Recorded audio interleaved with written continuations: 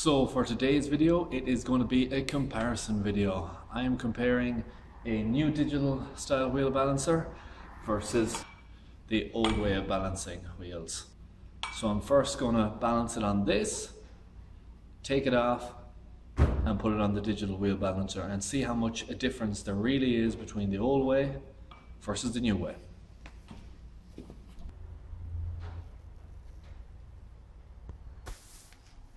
To start off, make sure you have a completely flat surface and that the level, bullseye bubble level is right in the center. And as you can see, our starting position, the bullseye bubble level is right in the center.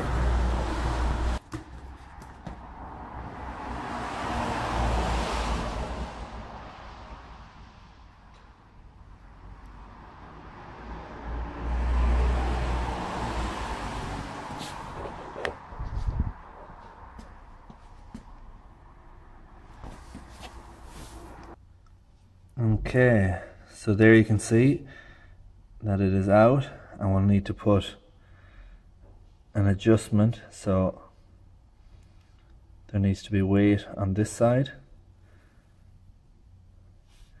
So we'll start to put weight on this side to get that in the center.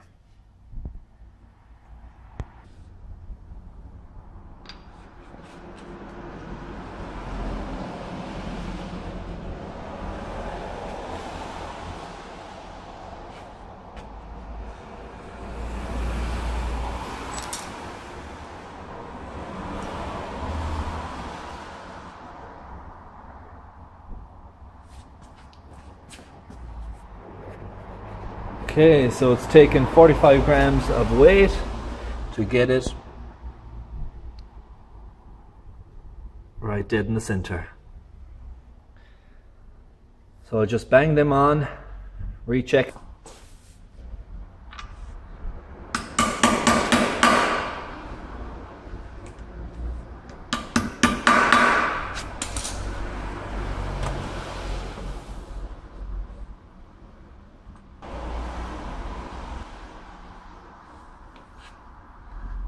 And that is now perfect, still right in the center. So what we will do next is put it on the new machine.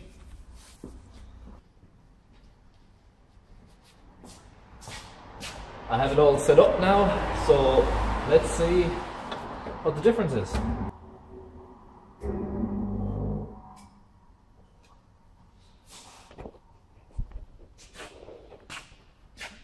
So the results, I think, speak for themselves.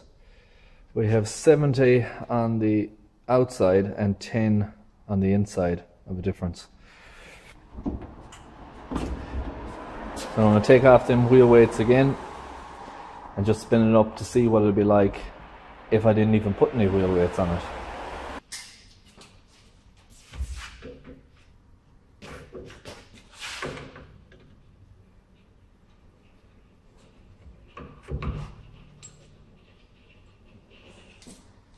Okay, let's spin it up and see.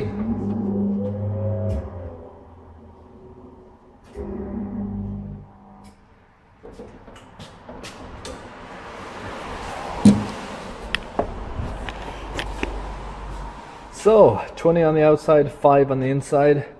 If anything, the old style balancing made it worse. In conclusion, what have we learned? We've learned that, unfortunately, the old way is outdated and isn't really a tool that can be useful in the workshop anymore, certainly not here, and the digital wheel balancer is far superior. It is something I wanted to do since we got the digital wheel balancer in, and I enjoyed making this video. I hope you enjoyed watching. If you did, please like, comment, share and subscribe. I will be posting more videos in the workshop and outside the workshop very soon. Thanks for watching, and I'll catch you in the next one.